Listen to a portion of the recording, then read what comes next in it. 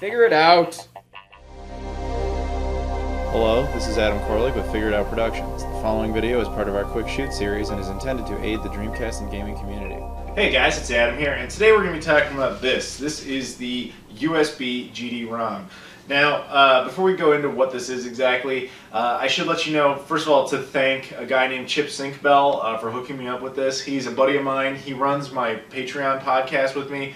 Basically, if you follow me on Patreon, or support me on Patreon, I should say, you get the podcast early, and if you don't want to, it's totally fine because the podcast gets released monthly publicly. It just comes out like a month later. So what I'm saying is go back, check it out, look at all the episodes, and you'll get to know Chip. He's an awesome dude. We talk about video games and all sorts of stuff on there.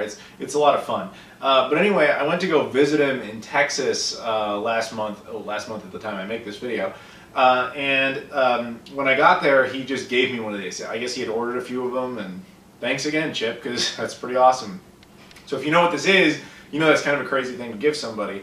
But if you don't know what it is, I'm going to tell you. So here we have the Sega Dreamcast. You know it, you love it, hopefully. No, it's up to you if you like it or not. I'm guessing you do, otherwise you probably wouldn't be here. But yeah, so imagine the following scenario. You got your Dreamcast, and you want to play some games, but uh-oh, it's not reading the discs. You know, the disc is, you tried cleaning the disc. You tried cleaning the console, cleaning the lens, you know? And you even tried tweaking the laser. Nothing. It just won't read discs. So you have a few options at that point. One, you could throw the console away. Bad idea. Don't do that. Hold on to it for parts. Secondly, you could try and fix the laser assembly. So this is the GD-ROM laser assembly. Basically, this is the most common thing to go on a Dreamcast. They break with relative ease, unfortunately.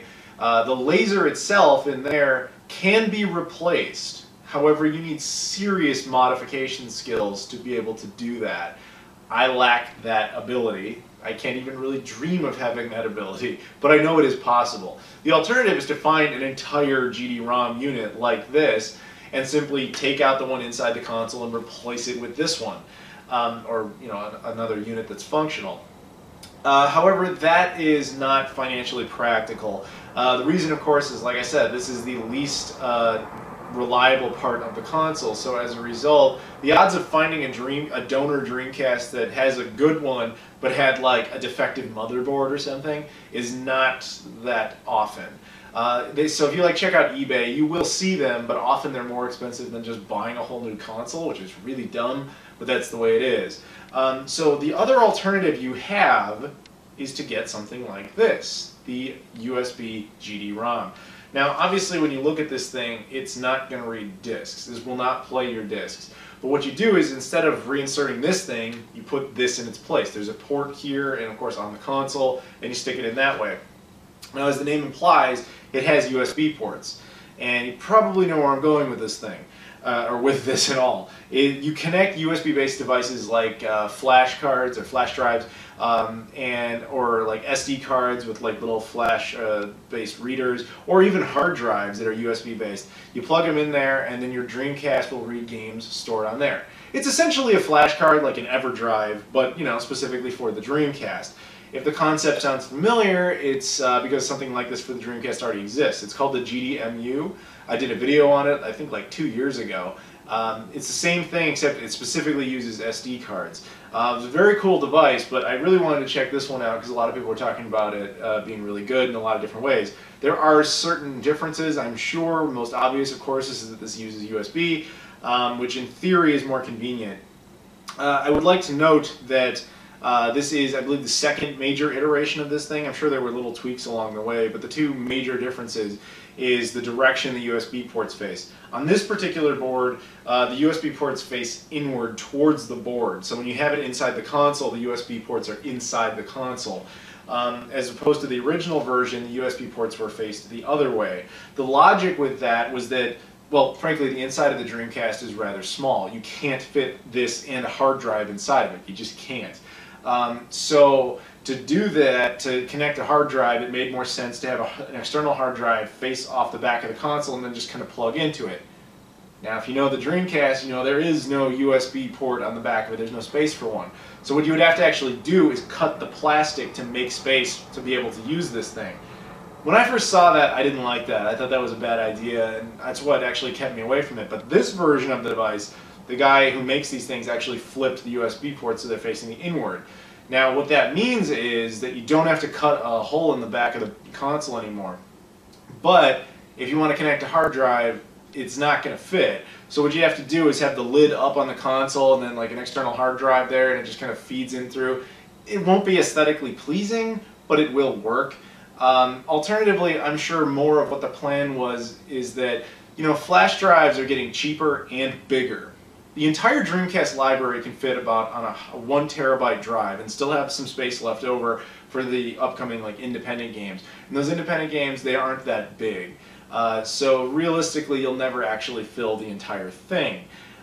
So basically, if you had a 1 terabyte flash drive, you'd be good forever. I mean, that at the time I make this video is not financially practical, but there will come a time where it is. So that's probably what the intended plan is. Of course, you don't have to do this only if your lens is dead. You know, you could have a functional unit, take it out, and put this in instead. I haven't used this yet, but if it's anything like the GDMU, I'm sure it'll have superior load times, and of course there is the convenience of being able to have all your games in one location. Granted, they're digital, but that also does prevent you from having to mess with your collection if you want to do it that way. But yeah, before I start thinking about pros and cons of this thing, I should really connect it and show it to you guys in action. To begin installation, the first thing we have to do is flip it over to the bottom. You'll see this sticker or something very similar, I'm sure. This basically says it's NTSCU, meaning it's North American. The device is region free, so it doesn't matter if it's NTSCU, NTSCJ, or PAL, doesn't matter at all. What matters is this number next to it. You see there's a circle and a number 1. If it says that, you're good. If it says it has a circle and a 0 inside of it, you're also good. However, if it's a circle with a 2 in it, that means it's revision 2, and this board is not compatible with revision 2s. So make sure to check that before you buy this thing. Odds are you have the revision 1 because that's far and away the most common version. Take the modem off by applying a little bit of pressure. It will reveal 1 screw point. There's 4 in total, 1 here, there, and there. And it just uses a standard Phillips head screwdriver. Once you have your screws out, you're going to flip the console over like this, and you just lift the top off. It's incredibly simple. And you'll see the inside of the Dreamcast. Not particularly complicated machine. So what you got to do at this point is remove 3 extra screws. There's one right there, there's one right here, and there's one in the back, kind of back there. You can see that. You have to remove all those. Again, just a standard, same Phillips head screwdriver will get it done. Once you have your screws out, we're going to remove the GD assembly. The only source of pressure will be right about here. There's a connection point, but that's no problem. You just kind of lift up, and out it comes, no big deal. Now, of course, be very careful, don't touch the lens, because that could damage it, assuming this is a working unit, and in this case it is. Mine actually works, which kind of presents us with our next problem. So you have your new board, and you could just connect it right here and now. Alternatively, what you're supposed to do is that you're supposed to take this metal frame and remove it and install it on that board. I'm not going to do that. The reason I'm not going to do that is this unit functions. In fact, ironically, I don't have any dead GD-ROMs. I only have functional ones. So there's none I want to, basically ruin. And unfortunately, you kind of have to do that in order to get the parts. If you flip it around, you'll see what I'm talking about. There's 3 screw points right here that you can see, but there's actually 2 more like buried under this thing, which you would have to basically rip off in order for this thing to be accessible. Once you do that, you could take this frame apart and then you would encase it around this board like you're properly supposed to. Since I don't have any dead, dead GD-ROMs, I don't want to do that. So it's not essential to do that. You don't have to do that. You could just install it by connecting it here and just like putting enough pressure on this thing, and there you go, it's installed. Problem with that is a couple of things. One, there's nothing other than the port securing it, which is not good. Secondly, the Dreamcast was designed, its cooling system was designed to have this there. So the way it sucks in air and it moves air around is based on that design. This doesn't accomplish that. The metal frame would help, although not solve the problem. The GDMU ran into this issue, and there's 3D printed molds you can actually put into the console to solve it with that version. With this one, as far as I know, there's no such thing, at least yet. So be aware that with this in the console, especially the way I'm doing it currently, the console will get hotter than it's supposed to, particularly the power supply. So ironically, what you might want to do is play with the if you're going to do this, keep the console exposed like this, and keep your apartment or house or whatever, the room you're in, keep it air conditioned so that it runs nicer. But that's up to you. To properly do this, you would have to put this metal casing on and then probably some sort of 3D printed mold that doesn't currently exist as far as I know. That is a negative. Be aware of that. But yeah, it is technically installed at this point. So I'm going to use it like this and start giving you guys some notes. Okay, so I've been using this thing for quite some time. I actually beat Sonic Adventure 1 and 2 on it again. Powered right through them. It was fucking awesome. Just to, get a sense of it. But no, it was great. Okay, so let me give you my ultimate review on this thing, which is very mixed, if I'm going to be brutally honest with you. So the first issue is one that admittedly is very much on me, not so much the device, which is that obviously I didn't put the metal shielding part in there. Therefore it doesn't sit very well. Again, I know that's on me. If I ever get ironically, if I ever find a broken GD-ROM, I'll replace that, but at the time I don't have one. But on top of that, wouldn't solve the heating issue as mentioned before. So if I was going to use it, and the way I did use it when I was playing is I left it out and exposed like this in a cold room. That way the natural airflow could solve the heating issue. But it didn't have any problems playing the game, so that was fantastic. Now, let's talk about when you first get this thing, what you're going to have to do. Using it is very simple. You take your flash drive or your hard drive, whatever you want to use, and you have to connect that to your computer, and you go to a website. I'll put a link to it in the description. It's by the guy who makes this thing. He also provided all the software you'll need. You basically download a root file that opens up. It's just a little rare zip file. I don't remember which one it is actually, but it has, once you get it, it's very small. It has a ton of folders in it, which can look very off-putting, and it also has this just one ISO file. You actually only need that ISO file. You don't actually need the folders. Those are just there for your convenience. What you do is you take the little ISO file and you put it on your flash drive or your hard drive. Side note, your flash drive or hard drive must be FAT32 formatted. I realize that's kind of inconvenient, but that's what this thing takes, is FAT32. FAT32 is obviously a very old format, and a lot of devices, like this is a 1 terabyte hard drive. Windows won't format that shit to FAT32. It just won't do it.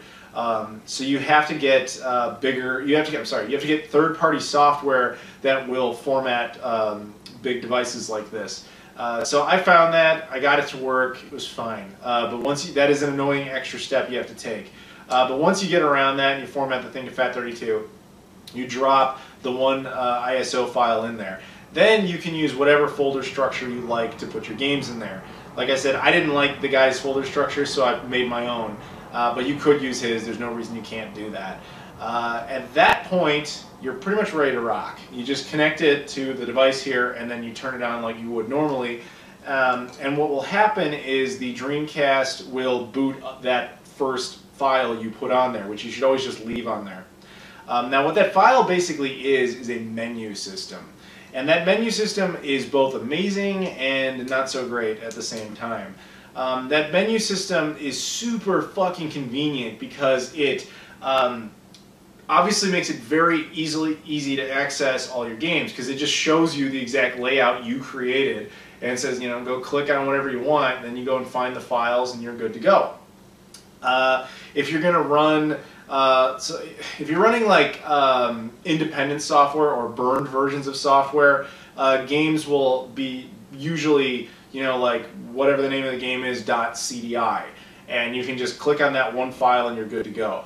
With original, Dreamcast releases, like let's say it was Sonic Adventure or something, there's the burned versions. You could run that, although it's kind of pointless because a lot of the burned versions were worse because they stripped out a lot of the audio and stuff to make the games fit. So what you want to find is the original GD-RIP, which is like a 1.1 gigabyte file, or a series of files, and that's where it gets confusing. One of the files in there will be called something like disk.gdi. So you have to click on that. So like, let's say you have a folder that says, in my case, I had a folder for North America. Then inside of that, a folder for S. And then inside of that, you'd see a folder for Sonic Adventure. And then inside of that, you'd see a bunch of files, and one of them is called disk.gdi. That's the one you have to click on to make Sonic Adventure work. Depends on how you choose to organize it. That's how I did it. It's a little inconvenient to get down there, but the alternative is much less convenient. The only thing we can really compare it to is the GDMU. Now, the GDMU did not have a menu system at all originally. It does now, although I haven't really used it, but it didn't have one originally. So what it would do is it would have a folder called like 01, and that would just represent the first disk. And you could have a bunch of folders in there, and you could put in games in each folder, but you couldn't custom label them. And when you would put it in the Dreamcast, it would just boot up whatever the first one was. And if you decided I didn't want to play that game, there was physically a button on it you would press, and it would basically trick the device into switching to the next disk, which was annoying because you never really knew what game was in there unless you memorized the order of it. So this was more convenient in that sense. However, there are certain benefits to doing it the way the GDMU did, which is, this is going to get a little technical, but I'll try to simplify it here. Basically, the GDMU, as far as the Dreamcast is concerned, is the GD-ROM. It just is. And the game folder is the disk. So the console is just straight up playing the game. There's nothing special going on as far as it knows. Whereas with this, the Dreamcast, as far as it knows, is running a game. That's what it thinks the menu is. It thinks the menu is a game. And then that game happens to, part of its code is to tell it to look on this device connected to it and run another game. So in layman's terms, the Dreamcast is running a game to run a game. And because of that extra step, and this was explained to me pretty well last year by someone, apologies, I don't remember who, but basically, because of that extra step, it creates unintended bugs in the software. Some games will have extra issues that aren't supposed to be there because it's not a clean boot, if that makes sense. Now, personally, I didn't run into this problem. Maybe it's because Sonic Adventure 1 and 2 are, you know, not as complicated as they need to be, or maybe I didn't notice, I don't know, but I didn't run into any issues that I recall. So yeah, there's that. But other people on forums and stuff have said there are issues, etc. Now, fortunately, the guy who makes this thing on that same website, he does firmware updates pretty frequently to address bugs and compatibility issues and stuff like that. The firmware updates are super easy to use. Basically, you just download them, you drop them in there like you would, you know, any other file. It's just done. And then once you have it on your flash drive or your hard drive, you turn the Dreamcast on, you'll see the firmware update file as if it was a game. You just click on it, the Dreamcast will load it, and that'll update it. And then there will be bugs patched out of it. It'll be great. So one of the things that's great about the menu system, though, is that it's region-free. Now, that was one of the big disadvantages of the GDMU, is that the device did not disable region coding. So if you put it into a North American Dreamcast like this, and then you're like, hey, I'll put a Japanese or a European game in that first folder, the Dreamcast isn't going to do anything with it. You would have to do it as if it was a real disc. You know, you'd put the first folder would be like Codebreaker or Game Shark, preferably Codebreaker, and then the second folder would be the PAL or Japanese game, and it would run Codebreaker, and then you would press the button to switch at the right time, and it would switch to the second disc, which is the import disc, and then the Dreamcast could run it. With this, you don't have to do that because it just disables region coding, which is fantastic. But it doesn't allow you to switch discs easily. Like I said with the GDMU, it has that button right on there, no problem. This does not have any such button, and it has like a software solution for this, where you can basically, like, let's say you wanted to use cheats, you want to use Game Shark or something, or if you had a multi-disc game like Shenmue or Resident Evil 2 or something like that. With the GDMU, that's not that big of a deal because you just press the button when you need to. With this thing, there's a software solution that I could not get to work. Basically, the way it's designed is you go into the menu and you find whatever you want to be your second disc, and I guess you press X on it, and then the Dreamcast will know to keep that in mind as the second one, and then you go over and you press A on whatever the game is you want to play then and there. And then supposedly all you do at that point is you lift the lid, but because I didn't have it connected, I couldn't get that to work. And also because it's a hard drive, even if I even tried this with the lid on and having the hard drive come out of it like that, it couldn't ever close properly, and I would try really hard to get it to close as best I could so I could trick whatever sensor presumably it would be attempting to go for, but I just could never get it to work. I didn't get it to work on flash drives either, even when it could close cleanly. I didn't see why that would work, but that's what I was told to do. So basically what I'm telling you is with the the USB GD-ROM, I could not get the disk swapping to work. That is a little problematic for a couple of reasons. One, it makes it harder to do things like cheat codes and stuff. Two, the multi-disc games become more inconvenient if you want to play them. Some of them straight up won't work because of this. Like D2 is a 4-disc horror game for the Dreamcast, and unlike, say, Shenmue and Resident Evil 2 that allow you to save your progress at the end of the disc so that you can just boot up on disc 2 or disc 3 or 4, whatever the case may be, with D2 you can't do that. It needs you to go straight from disc to disc to disc without saving, which is kind of insane, but that's what that game did.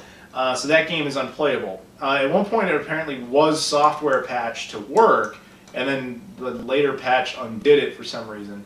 Probably unintended, but that's what happened. So you can't play D2 on it, at least at the time I make this video. Dreamcast. Dreamcast is another example of disk swapping, and Dreamcast works fine on the GDMU, no problems. Again, because it's a straight boot, and because it has that button that allows you to switch disks. This thing will not only can it not switch the disk, it actually can't boot Dreamcast at all. And I have to assume that's because it's running through that game to another game type of deal. Dreamcast software was incredibly complex and convoluted, so I don't blame him for not being able to get that to work properly since it has to go through that other software. But that is a negative that you should be aware of. Load times. Load times on this thing, generally pretty good. That's kind of the best way I can put it, because with the GDMU, it's limited to only SD cards, and it's limited to only certain SD cards at certain sizes and of certain production, meaning like SanDisk and like there's a couple brands that work, you know. And so therefore there's really not much variation in the load time speeds. It is universally agreed that the load times off of there are better than they are off of a disk. That makes sense. With this thing, because you can stick in just about anything USB based, it's going to depend entirely on the quality of your flash drive or your hard drive, etc. And as a result, these speeds can vary. So the only thing I can say is in general they run just fine. In general they run better than they would off of a disk. But you know, like the nicer your flash drive or the nicer your hard drive, the better it's going to work. But with that in mind, this is a USB 2.0 device. Don't bother getting 3.0 devices for it because they are technically compatible, but they really won't take advantage of the fact that they have 3.0 functionality. And in fact, there can be negatives to that. 2.0 devices seem to have no issues booting games, but a lot of people have reported that 3.0 devices, they generally work, but every once in a while they just don't. If you do want to buy one of these, that's where it starts to get a little difficult. Stone Age Gamer used to sell these, no longer does. So I think the only place you can get them is from the guy who actually makes them. Again, the link is in the description. And but well, I didn't order from him obviously because Chip gave it to me. But I've heard some mixed stories about that. Like the guy's in Russia and he makes them himself. So it's kind of like he makes them when he has the time and he ships them when he has the time. So some people say that they get theirs right away, and other people say they wait months before it shows up. So that's on you if you want to go through that. But yeah, overall, I hope this review was helpful to you guys. So if you want to check one out, go for it. Thank you very much for watching. Thank you again, Chip, and see you guys later.